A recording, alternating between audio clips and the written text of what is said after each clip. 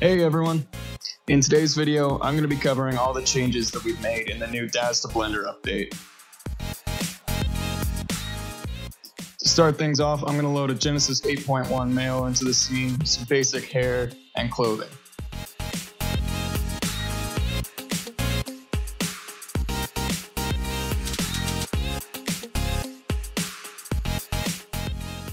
I'm also going to load one of our basic poses onto this figure because you can now export posed figures with our bridges.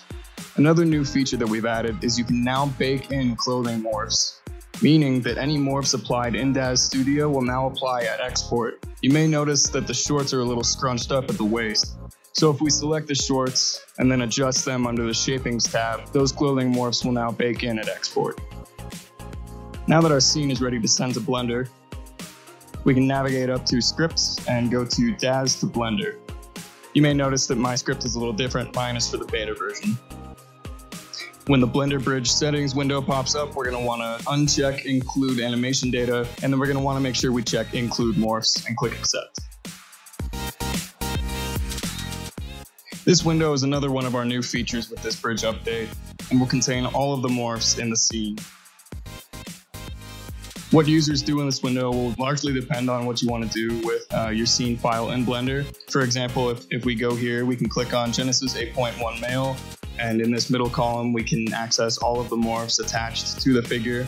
Or I can also go through the morph groups, and for example, if I want the pose controls, I can click the head and the expressions, and I can see all of the expressions in this morph group here in this second column. You can shift click, you can control A, or you can click them individually. Just be sure to click the button at the bottom to add them to the export. One handy tool that this Morph Tree has that I'd like to highlight quickly is the ability to filter morphs. For example, if we go back into the morph groups and select the Genesis 8.1 male again, so that we're viewing all of the morphs in the scene, and then navigate back to the second column to the search bar at the top. For this scene, I'm going to search for the base joint correctives. You can see all I have to type in is BAS and it'll automatically pull it up.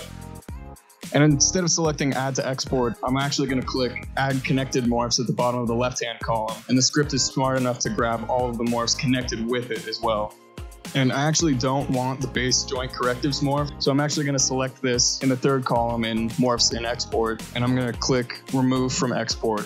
And now I should be ready to export. Before I do that though, it's important to note while the script will keep the settings that you used in your last export, if you think you'll be grabbing a lot of the same morphs, you can just save a preset and then load that in from the window when the script launches. To do that, we're just going to go up to the top left-hand corner of the window and click Save Preset, and then I'm just going to save this something simple. I'm going to name it Base Morphs and click Save. And then to show you that they all saved, I'm going to come over here to Morphs and Export. I'm going to click Control A to select them all. I'm going to remove them, and then I'm going to load in the preset. And you can see that this preset loaded in all of those morphs again. Another change in this update is the file location where this figure is going to be exported to on your machine. So I'm going to show you that really quick as well. Daz is going to be exporting these files, and Blender is going to be looking for them on your machine under Documents, Daz 3D, Bridges, Daz to Blender. And I'm going to show you that now. Just double check and make sure that all the files are there and that they're all correct. On the Blender side, we're going to activate the script by going up to Edit, Preferences, and then search for Daz in this search bar here, and be sure to click that box to enable the plugin. And then before exiting out of this window here, make sure to go to Save and Load, and then click this box here for Auto Run Python Scripts. Now you're free to close out of this window, and then click this arrow here and open up the Daz to Blender script. The first thing that you'll notice is that with this new update comes a new UI controller for this bridge. In addition to the previous controls to import figures and environments and to toggle IK controls, you may notice the additional controls to import poses and add poses to the pose library, as well as a list of the morphs that we exported from Daz Studio, along with slider controls for those morphs. Before we talk about these new features in greater depth though, we're going to make sure the materials came over correctly first. I'm going to switch the render engine to Eevee, and then I'm going to turn on our render preview. Now that we've made sure everything looks okay, we're going to move on over to our morph list.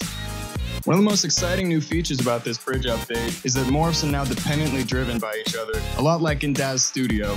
Meaning that if, for example, we go in our morph list to the surprised morph and adjust this slider here,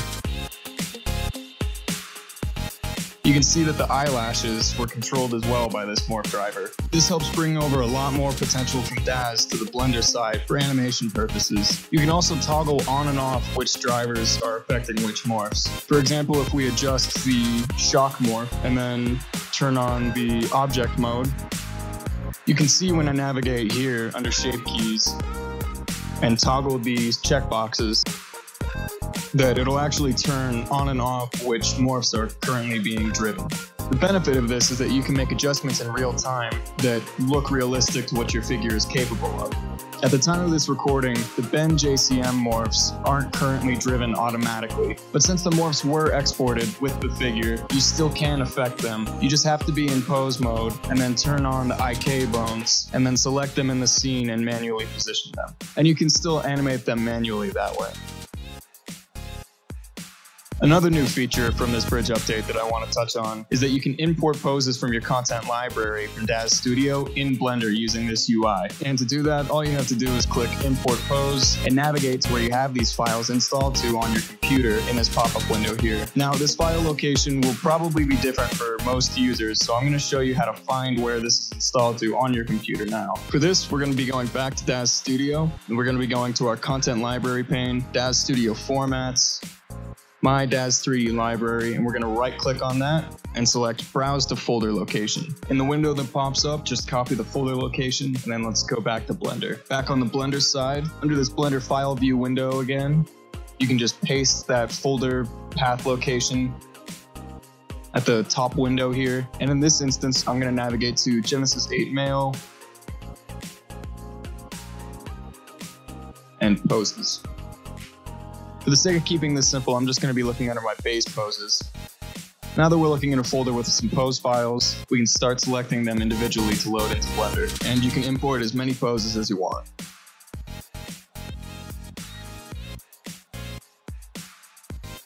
Once we've got some poses into Blender, we can select our figure and then look under our pose library and toggle between each of our poses that we've saved under this pose library here. Now that we've brought over a couple different poses, we can combine that with our morphs that we've brought over, and we can finish things off by adding some frames and combining everything together to do some animations as well. I'm going to showcase that now just to end things off with a brief proof of concept. So to do that, I'm going to add 15 frames really quickly to the timeline. And then under the morph list, let's go back to the shocked morph and then add a value here. And then let's also add a value to surprised as well. The animation will call on both of these morphs and combine them throughout the playback. And then if we want to make this animate faster, we can go to playback, sync, and then change this to frame dropping. And now it's a little easier to see that while these two morphs are being combined for this animation process, different parts of the face are being affected. You know, we can see that the eyelashes, the eyebrows, the jaw, the mouth, all of them are being driven by these morphs. And there's really no limit to how many morphs or poses you can use during this animation. And previously, you could only do this exclusively in the object mode. Now with this bridge update, you don't have to be. So that pretty much does it. That's everything I wanted to show you guys in this video today. So take care.